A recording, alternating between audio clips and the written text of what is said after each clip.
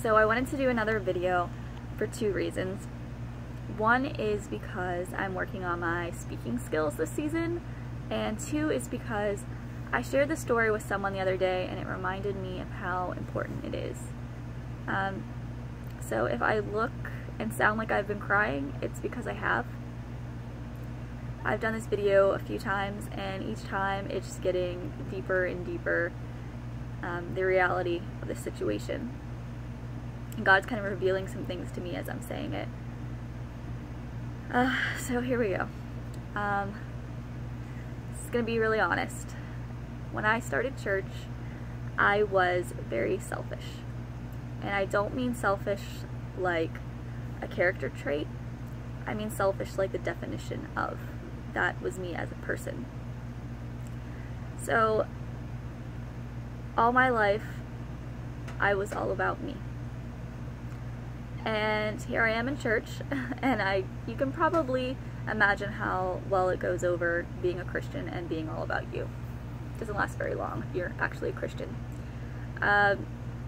So I remember being in a service, and it was, I think, a back to school service for the youth, and I wanted no part of it. I wanted to get something for myself, and this was not something I could find a way to benefit me. So I remember being angry, like I couldn't get anything out of the service. Why would you have a whole service for youth? And God being God, later put a passion in me for youth. So I started working with the youth. And there was a girl who I had to take home one night. Take that back, I don't want to say had. I had the privilege to take this girl home. And found out she doesn't live very far from where I was living. And I started picking her up for church and taking her home and taking her to youth events. And then I started picking up other youth girls, and we started going out after the services and getting food and just building a relationship and investing in each other's lives. So this particular day, something had happened to me. And it obviously wasn't that important because I don't even remember what it was. But in that moment, it was the end of the world. And I was driving her home, and I am just talking about how I don't think I can do this. This is too hard, and all of these things that I thought were not what I thought they were, and I can't even remember all of the things. Maybe because I don't want to. But I don't know if you've ever heard silence while you're talking. Like all of a sudden you just feel it. And I stopped and I looked over, and I'll never forget what happened. I'll never forget seeing her face as she was looking down. And she said, in Sunday school this morning, they asked us who our mentors were. And in this moment, I'm already guilty. I already know what I'm doing, what I was in the process of doing. And then she asked me a rhetorical question. Do you know who I said? I said you.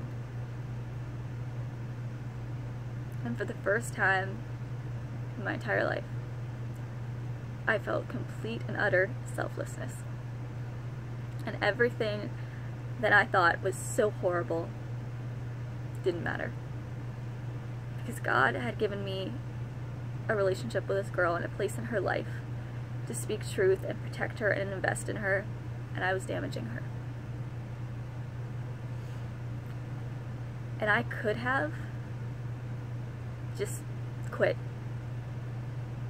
She thought I was going to abandon her. That's what she was afraid of, and I could have. Me being me and flesh, I could have dropped her off and never went back. And I don't know where she would be, and I don't know where I would be. But I thank God that I didn't. Not because of me, but because God gave me the love for her and the purpose. And that she received that and spoke those words to me. Because it changed my entire walk with God. I knew in that moment that I couldn't be who I was anymore. I had to change, because for whatever reason, God chose me to speak into her life. I was far from perfect. I wasn't even in church that long. But he chose me. So whatever he had to do through me, it was going to be enough. And I had to give it my all.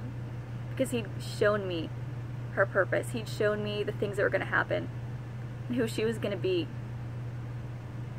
And I knew that it was the love of God, because there was nothing that was going to stand in my way of helping her get there. And there's still nothing to this day.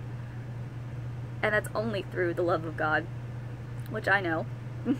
Not only from that moment, but because I had my own mentor, Pam Denny, who I put through a lot of stuff. And then I got to turn around and feel some of that on the other end. As you're helping people grow, it's messy. Raising spiritual babies. I lost my place because I got all emotional, I'm sorry. Where was I? So anyways, I knew that I had to change, and I wanted to. It was worth it. And I still get to see her on Facebook, and she's going right where God wants her to go. She's being that person. And later I was able to start mentoring Jonna. And when I went back to visit, I got to go to a service where she was singing. And just seeing them grow is so worth everything that we had to go through to get there. They're incredible. So if God has allowed you to speak into someone's life and mentor them, take it very seriously. I cannot stress that enough. Take it seriously. You have got to give your all.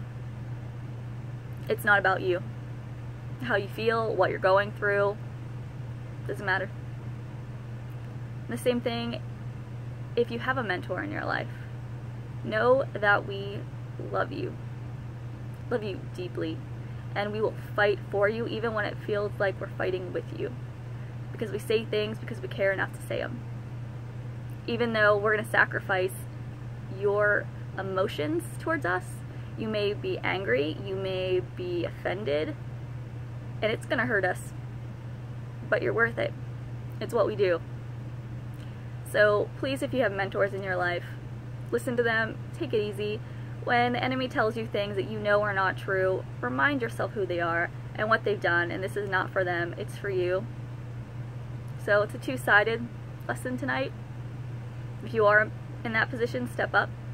Stop being selfish. And if you have a mentor, listen and cooperate, because they care.